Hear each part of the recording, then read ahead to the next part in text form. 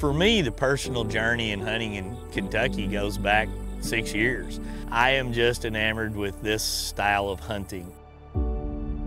Tried many a times last year, never really had anything come together on me. Been deer hunting for 24 years, but this is my first crack at a velvet whitetail. Oh, there's a big one.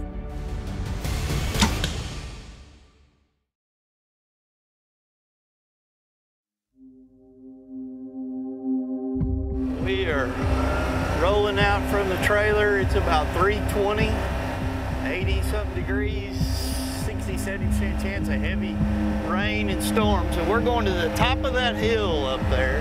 Try to get Jeff as far above the lightning as we can, so maybe he'll stay a little while and get to our stand. And we're sitting, like I said, way up on top of that hill, and there's a little slide and a drop off down into a holler that we're going to be sitting over and kind of looking. It's real picturesque. We're about 25 feet up or so, and just going to kind of let it happen, see what comes in. The biggest key about hunting this time of the year is seeing deer in daylight on your scouting cameras. If you see some in daylight, people laugh about us hunting when it's this hot, but if you can find them in daylight this time of the year, you got a really good chance to take one. We're going straight up. We're going to put it in crawl mode. Work our way to the top of the mountain.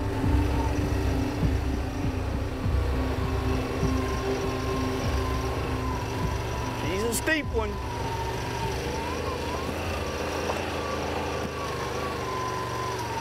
Crawl our way right on up this hill. Ain't nothing.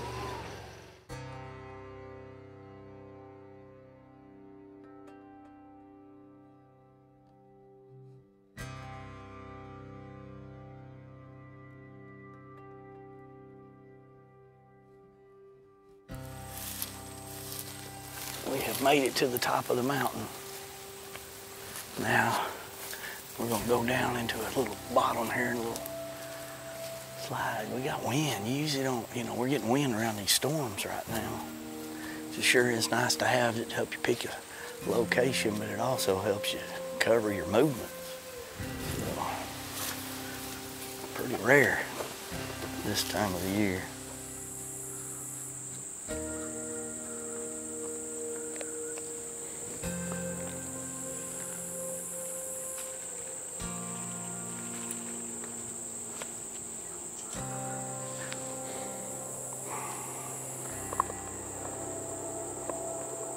This is a really cool spot that we're setting up on. They've got hollers all around this, and this is just kind of an area that, these deer should come through here, just kind of feed and work their way down to the fields later. It's probably an area a lot of our action is going to be earlier rather than later in the day. So we got up here literally a little after, probably 3:30.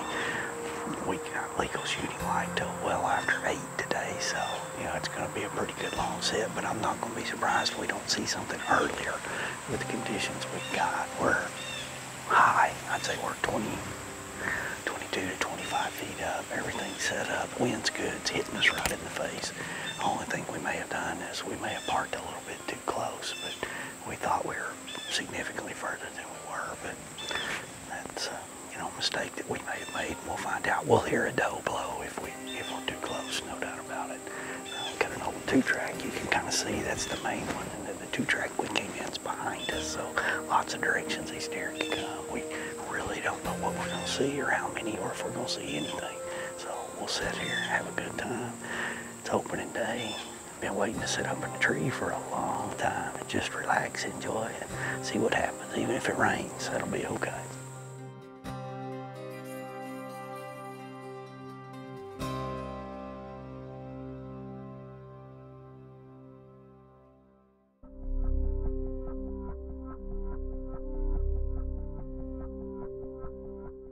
It's about 3:30 p.m. right now. I'm just gonna jump in the RMAX, head down the road. Gets dark somewhere around 8:30, so gonna get out there nice and early.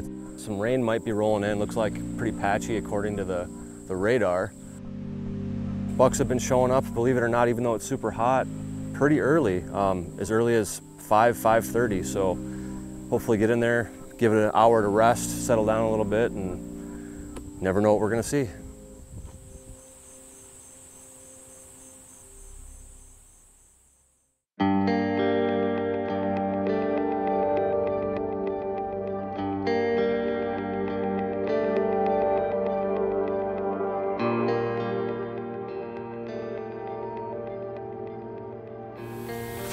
up the stand opening night, and drastically changed since last year. It's cool because we still have the salt river right behind us, so that's awesome. But just a little bit of soybeans in front of us, and it's even like filled with the weeds and stuff too. The rest of it's just kind of plowed and tilled up fields, but I have 2 shooting lanes, one to my left, one to my right, potentially one out front. That'd be worst case scenario. Probably anywhere from 17 to 20 yards right now. We planned on getting here around 5 o'clock. It's 5 o'clock. Brutally hot when that sun comes out. Hopefully that wind consistently starts coming at us and doesn't turn its back on us, but now it's pretty much just gonna be a waiting game. Got a couple hours from when they were coming out in the past, so we'll see. But the crazy thing about Kentucky, just like last year, is you never know what's gonna come out, when it's gonna come out, so just kind of to be ready and vigilant as much as I possibly can and see what we can make happen.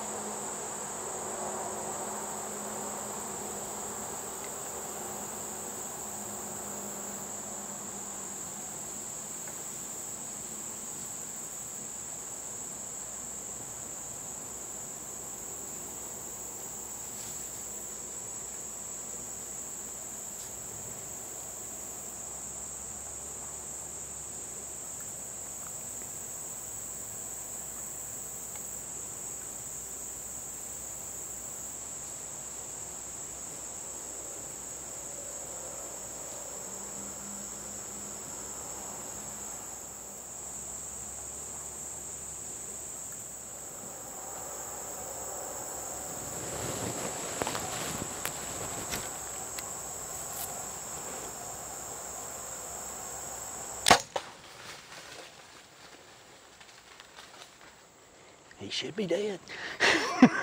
Wow. I've come to Kentucky a lot, and I live in the moment on what's going on.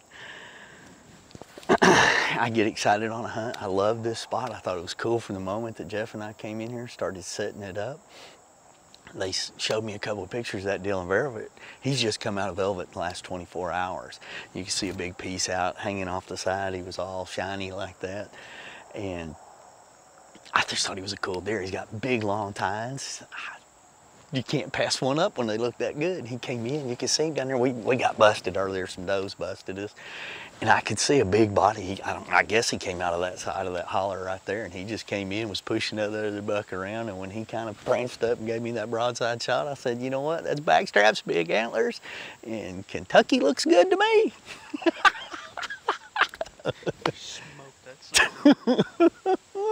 God, that was awesome.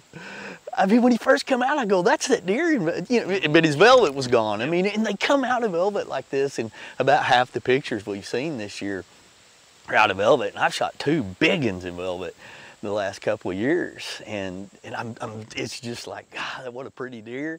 And when he posed and he raised his head up like that, I was like, I can't pass that. That's too perfect right there.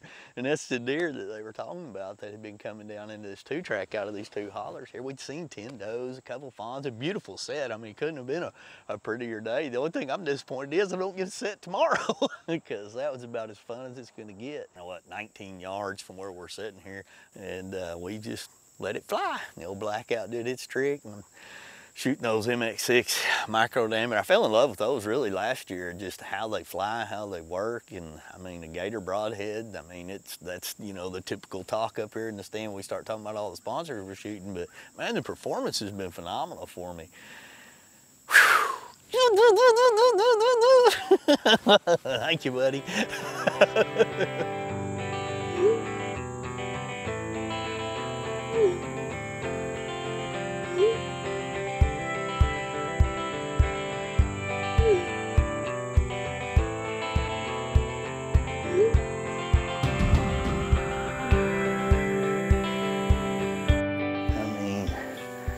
Look at that.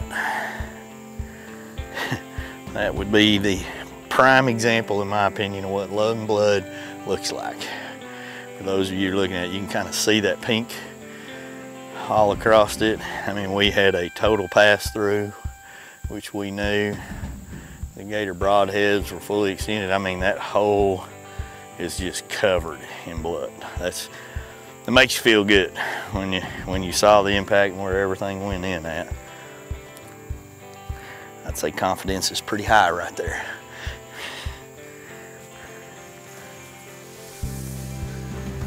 Here.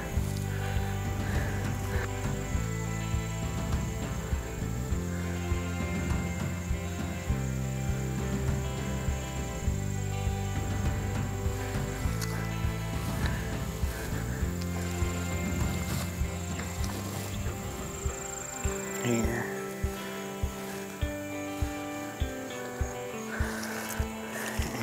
Here.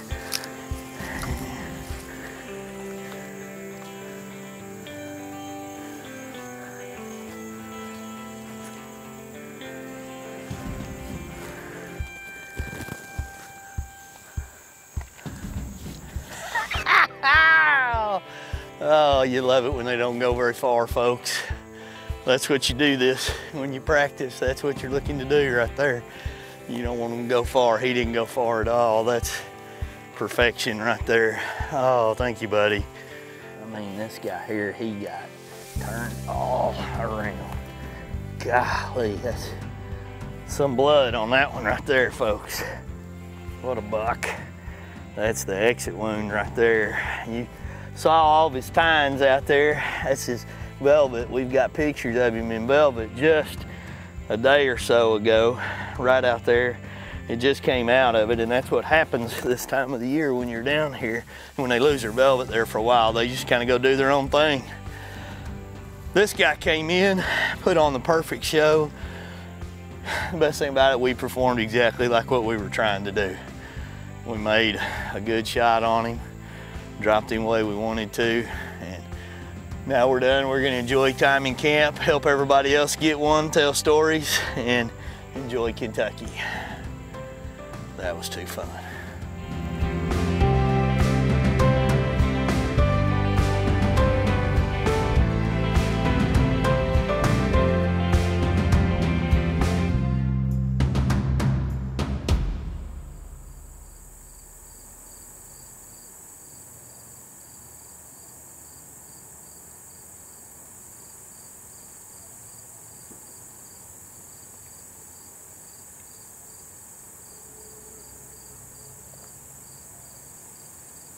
There's a big one. Big one.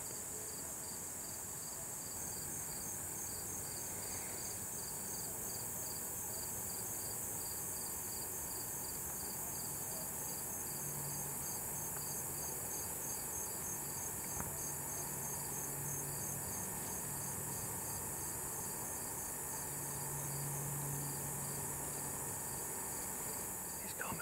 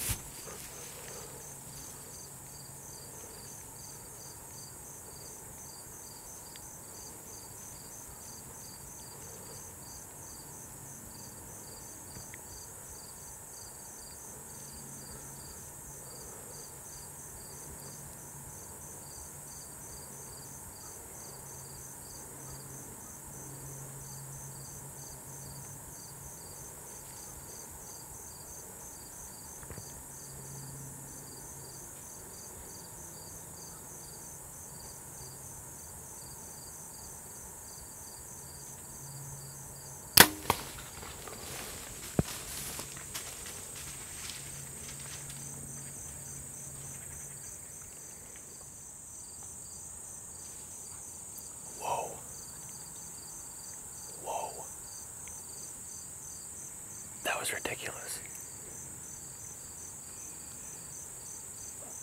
Wow.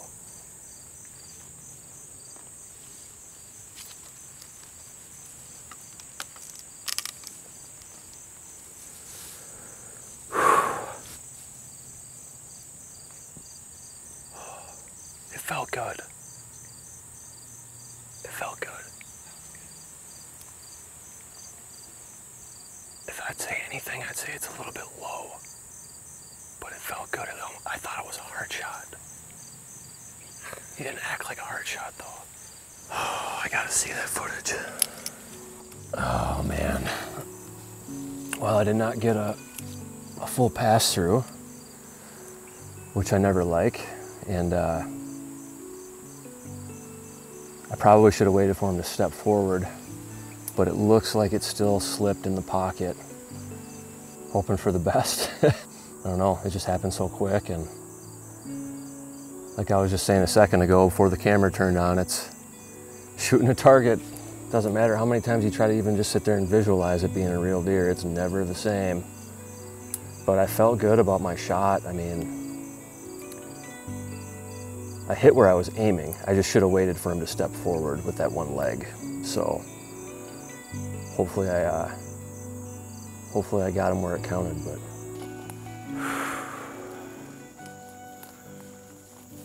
Wow. Unbelievable.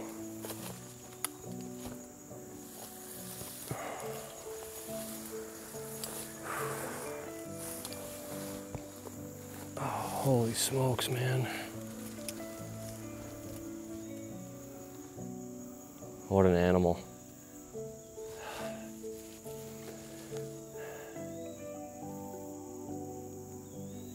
Wow, just amazing.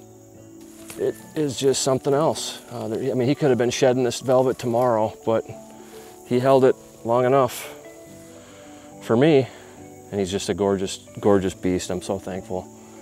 Wow, and he stinks, man. We're a ways from the rut, but holy smokes, I can smell his scent glands. But this is my first velvet whitetail. Super thankful for it, so We're gonna go get the RMAX, and I think we might even be able to get it right down this trail right here.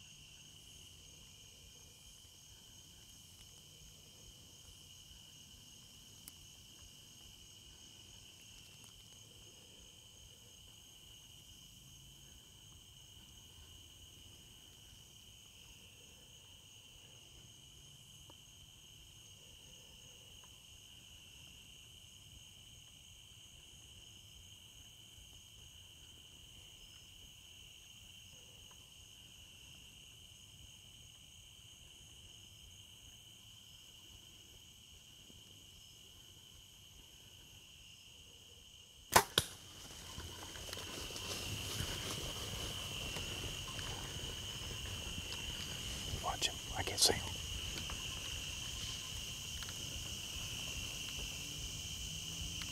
I lost him. There he is.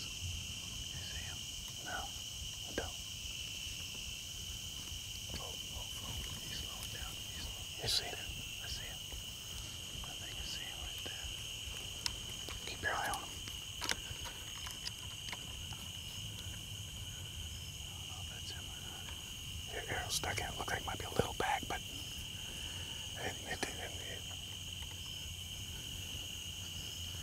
where'd they come from? They were the ones that I saw coming. Yeah, but I mean, I'm watching those three up there, and they were right here. Did they step out right here? Yeah. Oh, man. Oh, man. got an arrow in one. I think it was a little far back. I do have an arrow in him. It's stuck in him. We saw him run off. I mean, I have thick branches right here, so I couldn't see him far, but I still see some bugs milling about over there, and I think that he stopped over there. I don't know if it was him or not, but it was a little far back. I don't know how far back, but we do have an arrow in one. Sounds like Wade even has an arrow in one too, so we're gonna give him some time. Hopefully he drops down here relatively soon. Starting to give him plenty of time though, and fingers crossed, fingers crossed. We got an arrow in him. Let's sit, let's wait, let's give him some time. As this is happening, then those darn storms came that we were worried about the entire time. There's lightning going off all over us. It's starting to get dark, and right as we're about to get down, I could see my lighted knock out in the field. So we were just about, maybe we've probably given it 15, 20 minutes. We were just about to kind of make our way down.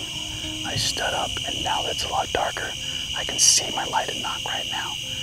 I didn't know if there was a body around or anything, but looking at it, I could barely see it moving, so he is right there. He's probably about 100, 125 yards out, so we're gonna give it plenty of time, and I can see it. That's just so relieving, makes me feel so good. I don't care if it takes all night. I'm gonna wait until he's good to go, and we don't want to push him. That's the very last thing that we want to do, so that just goes to show you, if you're not sure about your shot, just give it plenty of time, because he could literally be right around the corner. I mean, we were that close to getting out on the stand. Give it up right here. Show the footage to everyone, hoping in my mind that Jeff or Wade was gonna say, oh yeah, that's a lethal shot, he's dead. We'll give him another hour and we'll go. No, there's no vitals. He's gonna die. It's way back and high. Wade said we're gonna give it the morning, probably head out there around 9 o'clock and go see what we can find. Storms came through last night. Looks like more storms are coming in around 9 o'clock, so because of that, we got some dogs. We're gonna go out there a little earlier than we originally planned just to see if we can track them down, and a couple of guys even looked at the shot and everything again, and they're thinking liver, hoping liver. I mean, fingers crossed. I do hope that's the case as well, but we're gonna give it a shot, see what we got out there, and hopefully we can find him here soon. And he was in this area somewhere. Oh, so he's pretty steep. That's a pretty steep angle. And then arrow's probably 20, 30 yards over here. Yeah, it just pulled out. And I thinking he dove back in, but they were all milling about by that down tree over there for the longest time before they came in. And we never saw him after that. Eating soybeans. Let's go find that arrow just out of curiosity.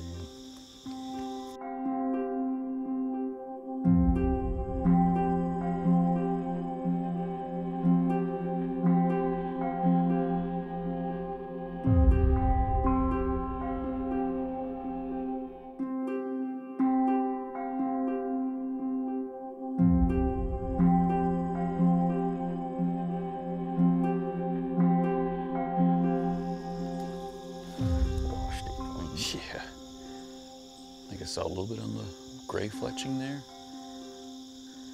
But Guts. is it? Mm-hmm. That's Yeah, guts right there.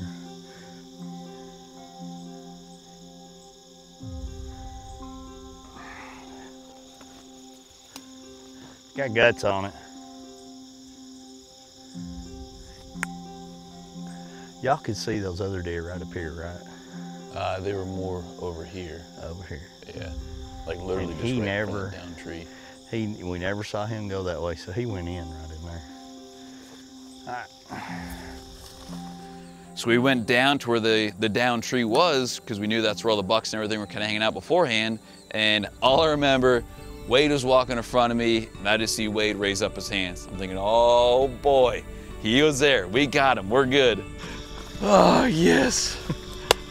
Holy moly. Oh, something got to him. Coyotes. Oh, wow. God. Oh. Like my. Heck yeah. Oh man, talk about a long, long night. But thankfully he didn't go far. Oh man, check that out. That is too cool. Oh goodness. Thank you, big guy. Oh man. Thankfully he was only probably about 100 yards from there, but wow. That is beautiful. My goodness. Whew. Did it, Kevin. We did it.